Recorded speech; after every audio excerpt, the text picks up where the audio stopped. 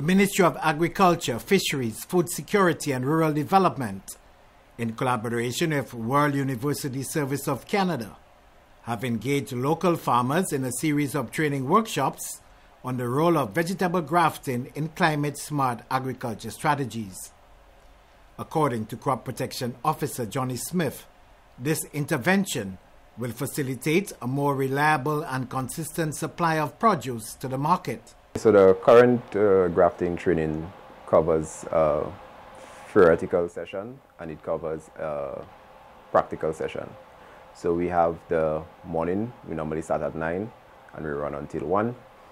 We start with lectures on the work that has been done locally on grafting vegetables. So we've looked at grafting tomatoes on various rootstocks, we've grafted sweet peppers on different rootstocks, and we've looked at how they perform against biotic stresses and abiotic stresses. So we're going to now present that information, that research, to the farmers so that they could see the possibilities that they could gain from actually practicing vegetable grafting.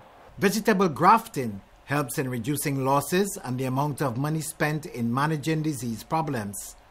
It gives the farmer a better chance at being successful in their enterprise and in overall production.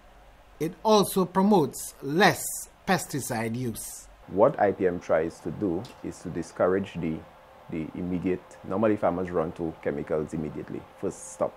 So we try to put chemicals as the last option. So vegetable grafting now would be one of your first options.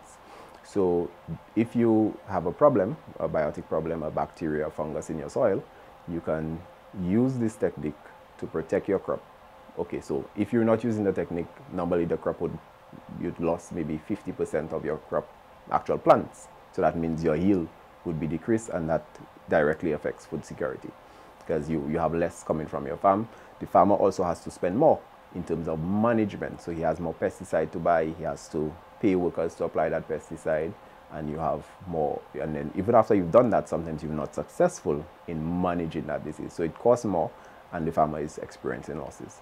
The Crop Protection Officer has indicated that the response from participating farmers have been very encouraging, and they have recommended varieties of vegetables that can be used for grafting.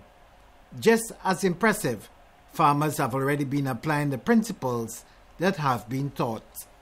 From the Ministry of Agriculture, Fisheries, Food Security and Rural Development, I'm Ryan O'Brien.